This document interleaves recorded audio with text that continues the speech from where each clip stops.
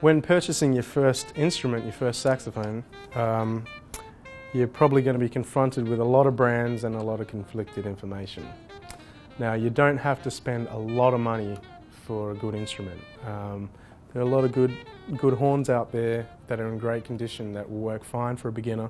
A lot of great brands, Yamakasa, Yamaha, and the list goes on. But a good saxophone can range from anywhere from $300 to $5,000 for a beginner saxophone.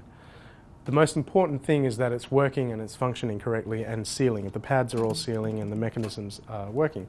So it never hurts to have a good repairman on call. You should definitely establish a good relationship with a good repairman, because an instrument changes from being moist and dry, hot and cold, and it's such a delicate instrument. It's unique in that fact that if there's something out somewhere, it can affect the rest of the horn.